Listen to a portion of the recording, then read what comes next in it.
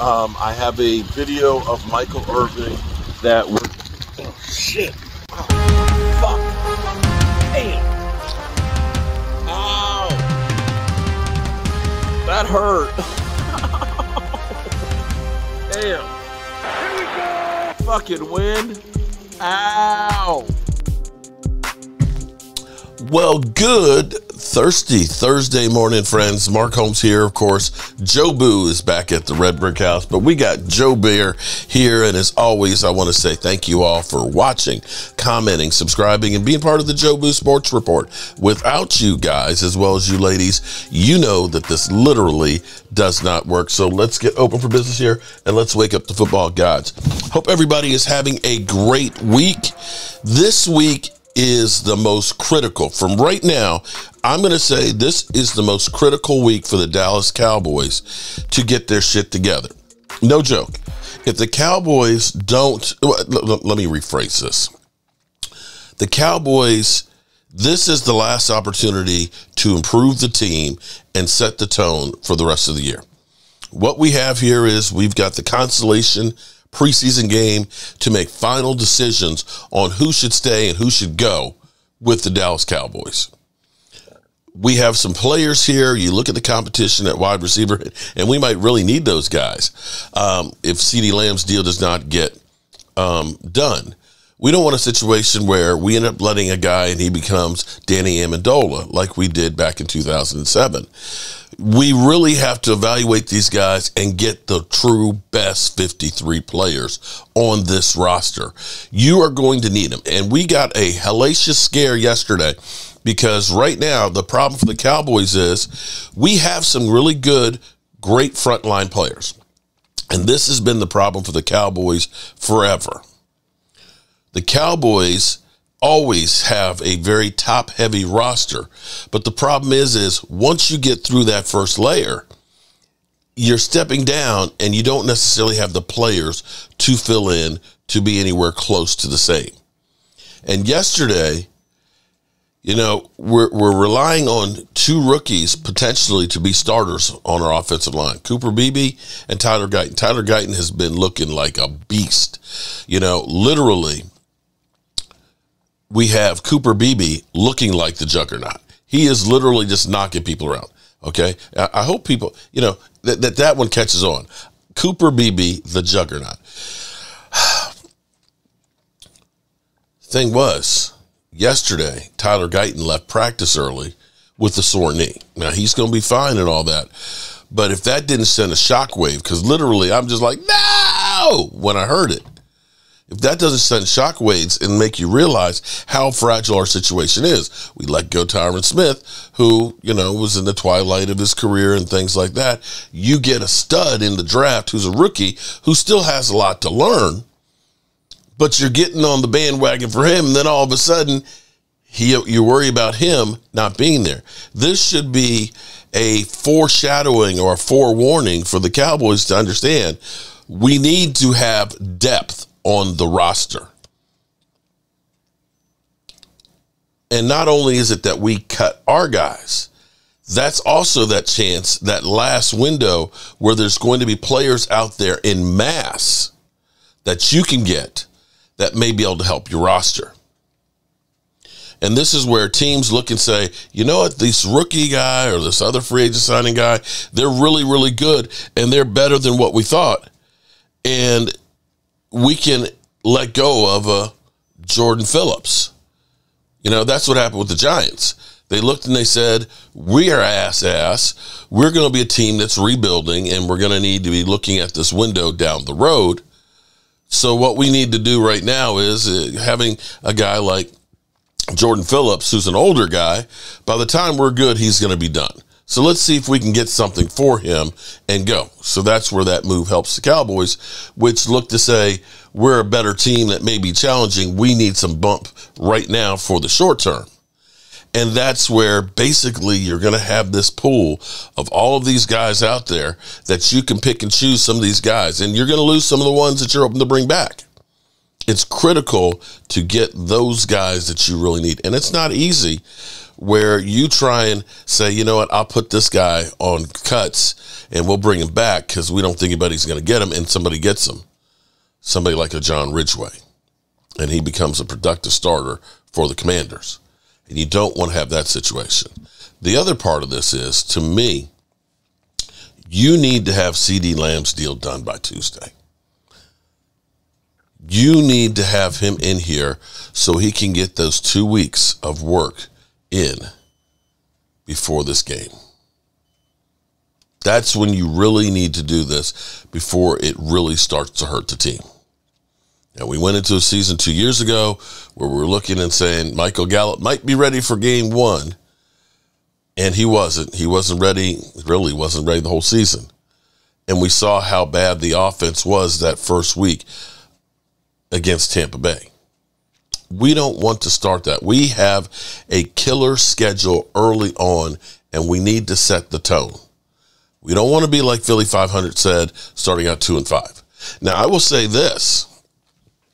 I can't guarantee you that Linval Joseph has a lot left in the tank. I can't guarantee you that Jordan Phillips has a lot left in the tank. I can't guarantee you that Carl Lawson has a lot in the tank.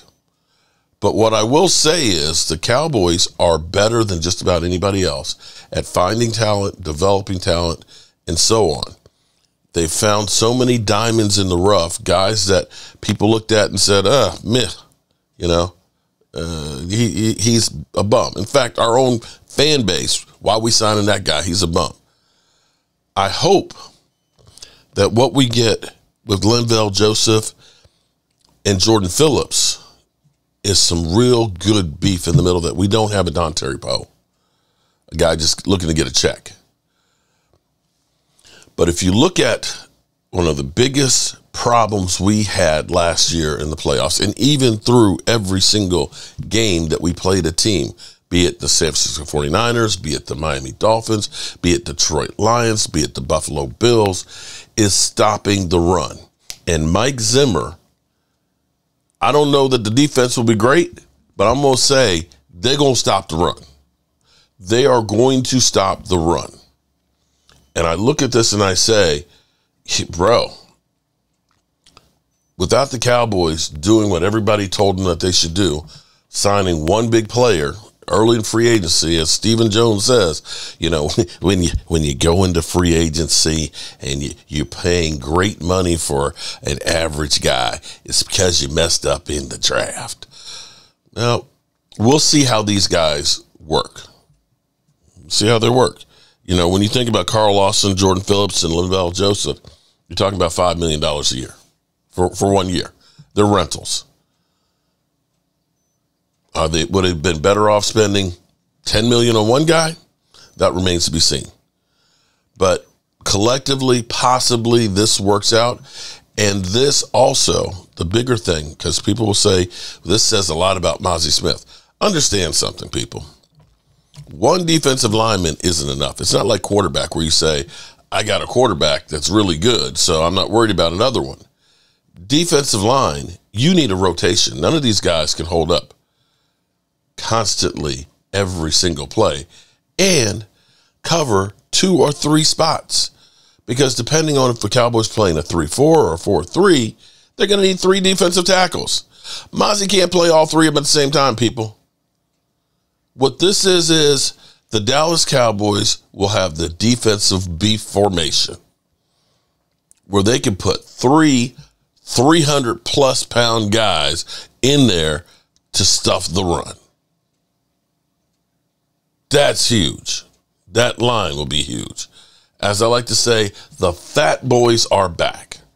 Now, we go through and we dissect the Dallas Cowboys' failures in the playoffs. Stopping the run and running the football. Linebackers were addressed. Defensive line is being addressed. I'm not sure running back really has, although getting a better offensive line kind of addresses the running back situation. So we'll see how this all pans out. We'll see if the Cowboys are satisfied right now and are going to wait for cuts to see what's out there and put this thing together. And I hope that with today being a walkthrough and travel day, being a walkthrough day, and then tomorrow being a travel day, that maybe this gets some time for Jerry Jones to get this deal done for CD, because this is paramount. Now, here's what's crazy here this morning is listening to ESPN. Man, they're hangry. Somebody needs to get them a Snickers bar or something. They literally are fighting about the Dallas Cowboys. Listen to this morning. We've been talking about this ad nauseum. It seems like CD is is their passing offense. Guy led the league in catches and second in receiving yards last season. It's going to be paramount. We're running out of time here. We're running out of time. We're talking about 2 weeks before the regular season starts. Opening night for the NFL, and we talk about CD Lamb, one of the most prolific wide receivers that we have in this league, still has not signed a contract. Time is running out to get him ready for week 1. But it could be some good news. Jerry said there's been productive conversations. What that means, I don't know, as we keep it with America's team. And that continued holdout of CD Lamb for the Dallas Cowboys as we inch closer to week 1. And it might be a problem for a team that's looking to get over that playoff hump. But our Louis Riddick sounds off on the optics of the no deal in Dallas. They developed CD. They drafted him. We know he had 1,000 more receiving yards than the next closest wide receiver on their team last year. They're not going anywhere without him, and they're sending a bad message by this not getting done. I don't know what CD is asking for, but I'm telling you this. This would be I would be basically like, what is this going to take? Because this sends a tone, and it sets a tone for the Dallas Cowboys, and they are sabotaging their season the longer this goes along. Dan Orlovsky, I love that buzzword sabotage. Do you agree with Lewis that they're sabotaging the season if they don't get this deal done? Oh, of course, but they started sabotaging their season the day after they got waxed by Green Bay and did absolutely nothing. They have done nothing since at home they got absolutely destroyed by a guy who was playing in his first season as a starting quarterback with a bunch of receivers that people were like, who are they? They got destroyed on both sides of the football and did nothing. This is just falling in line. This is falling in line with exactly what happened on that day, that they just think that they can just show up. What would the Dallas Mavericks be without Luka Doncic? That's my son's favorite basketball player. What would they be? Because nothing. They would be nothing without him. That's exactly what the Cowboys would be offensively without CD. If you look at like the final 3 months of the season, I think it's 11 games, he was getting 13 targets a game. That's 35% of their offensive snaps pass game-wise. Of course they're sabotaging themselves. They already have. The season starts in 16 days, guys. Wake up, Dallas. Wake up, Dallas. In that Jerry made that boat all in. Oh, yeah. Orlovsky said they all out. They haven't done anything this offseason to make Cowboys fans optimistic about what's going on. D. Woody? Dan already spoke about it where CD is literally he's their whole passing offense. The fact that you haven't been able to sign CD, Dak Prescott, you haven't come to a contract with him. Michael Parsons, you haven't. If you're in the locker room, Mike ain't gonna be till next year. Are you frustrated as a player not named? Look at this man's face. Of course he's frustrated. look at his face. This thing shouldn't be hard. The Dallas Cowboys, if we're going to be real about it, they're one of the best teams at identifying talent and developing talent. Totally. But why aren't you taking that next step and making sure these guys that you've developed, they're there long term? What is the holdup? Other teams are able to do it. Philly is able to do it. San Francisco is able to do it. All these, Green Bay, Detroit. Like, look at what the Detroit Lions have done this offseason. They've locked up all of their key players. And we're sitting here with basically 2 weeks left, and the Dallas Cowboys, we're still having the same conversation. When is CD Lamb going to get done? Like, what is Dallas doing? They're sleepwalking. You know what the Cowboys are like? Jerry Jones is like that guy that you've been dating for 10 years, and he's like, don't worry, baby, I'm going to put a ring on it. And you're like, dating okay, for 10 years. Cool. But you're still waiting. You're like, where is the ring? Where is it? Like, can somebody marry her, please? Waiting, and you just can somebody give her? Look. I think it's more about Kimberly is like, baby, CD knows that we want him, and I need a ring. But the guy's still not there.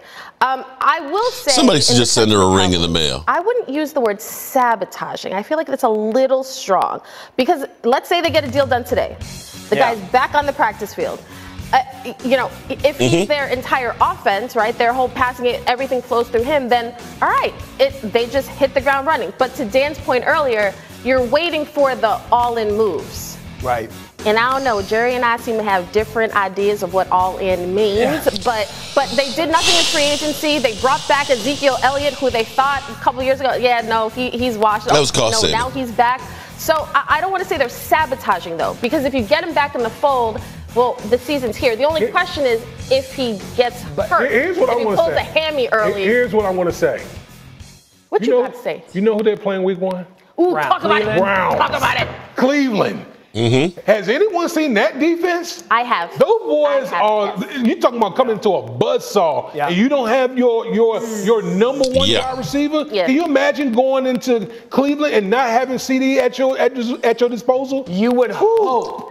You would hope that Jerry gets something done Look at by the season over, but at this point, we don't know. And we'll come back to this later. But by the way, I'm not a couples therapist, but if you've been dating for 10 years, time to move on, Coach. Kimberly Martin needs a ring back. Questions to answer. If you've been dating, we're back on Get Up 2 weeks away from kick. All right, so Kimberly Martin, she needs a ring, y'all. She needs a ring. But they do have some valid points. They do have some very valid points on what the Cowboys should be doing. They really do. Because you look at this and say, they are still playing around with getting CeeDee Lamb there. The business hasn't stopped. The Cowboys, I don't want to say trust the process. I want to say that Mike Zimmer and the Cowboys have had, the Cowboys, I will say, have had an epiphany that they realize that, here's the reality. The Cowboys have always had a great offense since the Super Bowl.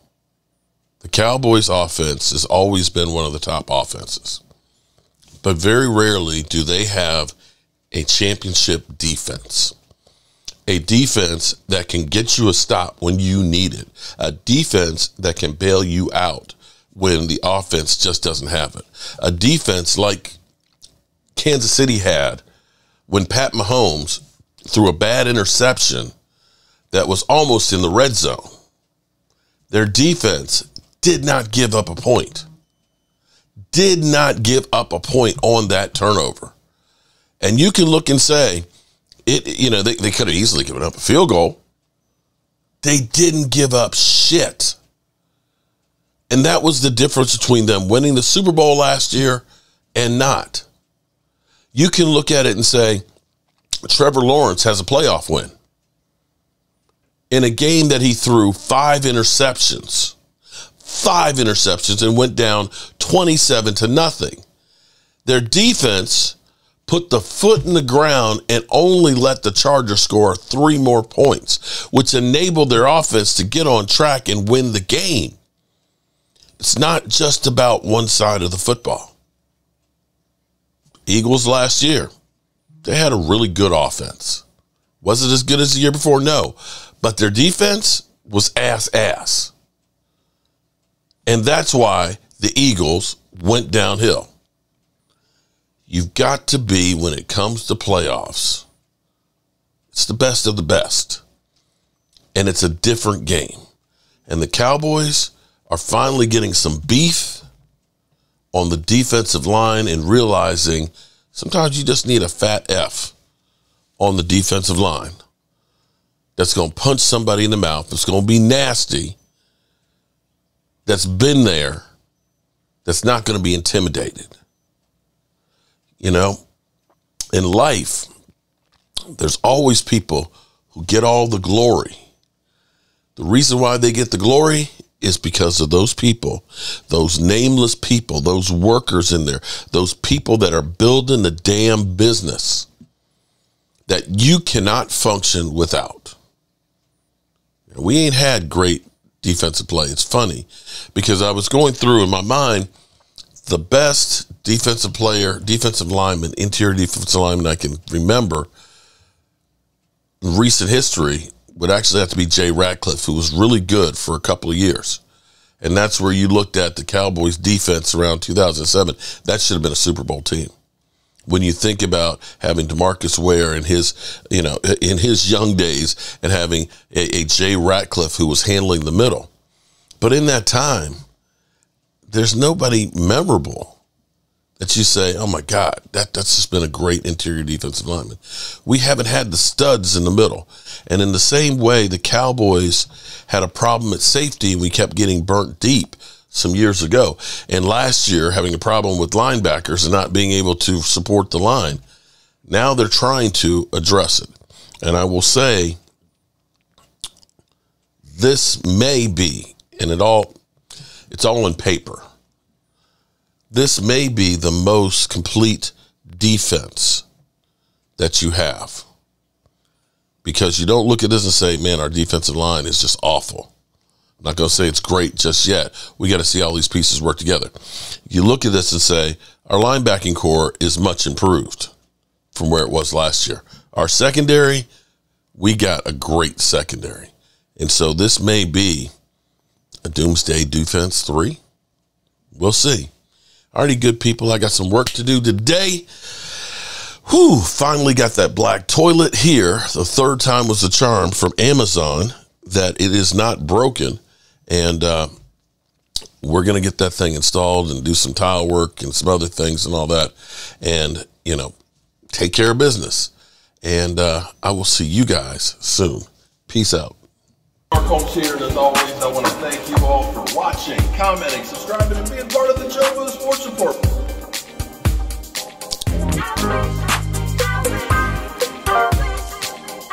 You did one hell of a job, and the only thing else I got to say is, how about